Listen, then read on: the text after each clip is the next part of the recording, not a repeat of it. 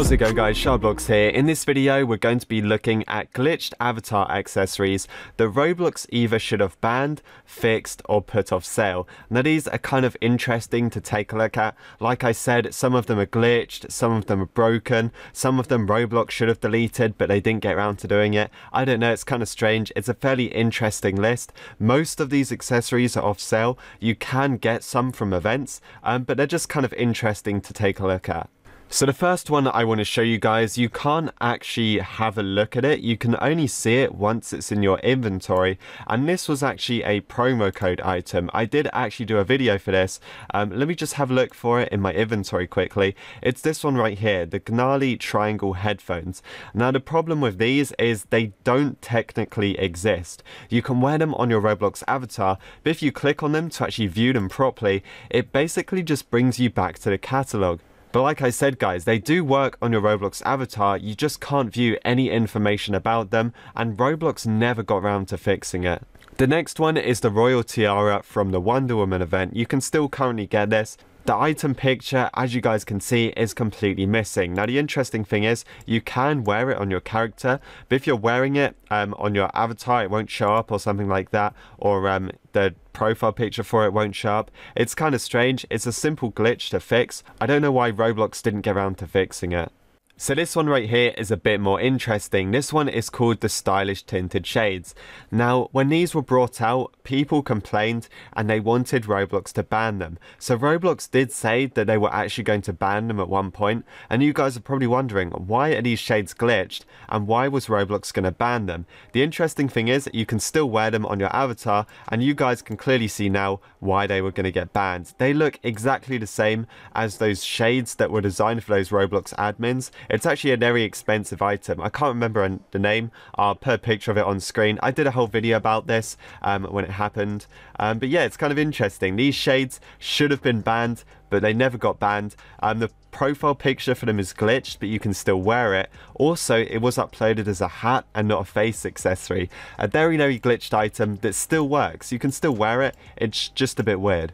Another glitched item that still works is Diana's ponytail, again from the Wonder Woman event. You can wear this, but the image icon is completely glitched. Also, if you take this into 3D mode, it might be a bit glitched, but it should work in games.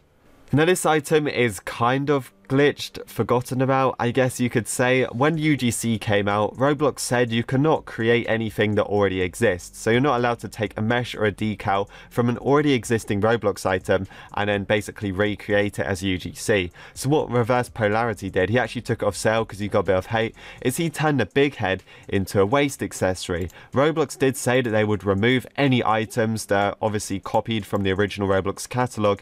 However, this one seemed to bypass it and it never got removed. And you can actually still wear this on your avatar and it still works in games. Test hats are always interesting to take a look at. Some of them are content deleted and they don't work whatsoever.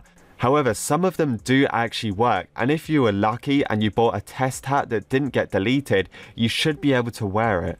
Like this one, for example. This one is called a Test Hat 201. It did actually get over 600 sales, and you're actually able to wear this on your Roblox avatar, and it's not broken. So I don't know why some of them get deleted and some of them don't. All of them are currently off sale, so if you've got one, it's a pretty rare item.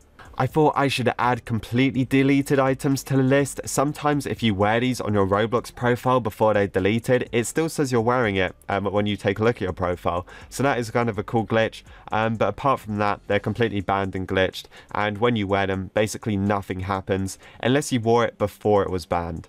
Alright, so I don't know what's happening with this Wonder Woman stuff. Whoever added this to the Roblox website clearly didn't know what they're doing. This Wonder Woman hair is just floating. It's not even positioned correctly, but if you wear it, it does actually work. And it actually has a tiara built into it, so do you even need to get the tiara by itself? Probably not. But it's another glitched item which is free from the Wonder Woman event. So there we have it, guys. Many glitched items that you can still wear on your avatar, and all of them do kind of work, I guess, apart from the ones that are content deleted. If you guys enjoyed this video, make sure to leave a like, subscribe if you're new. I do have a star code, so if you guys ever buy Robux or Roblox Premium, then if you enter my code SharkBlox when you purchase it, that would actually help me out quite a lot. Thanks for watching, and I will see you guys in the next one.